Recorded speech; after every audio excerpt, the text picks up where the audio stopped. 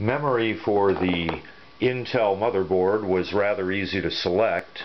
It's garden variety DDR3 1333, but to be on the safe side I went to Intel's site. They have a third-party person that they have test at least one set of chips in every board they make, I think, and they had the 32 gig set version of this tested by this manufacturer, same product line, and I determined that the specs on that chip match the specs on these chips. You can see they're double-sided chips.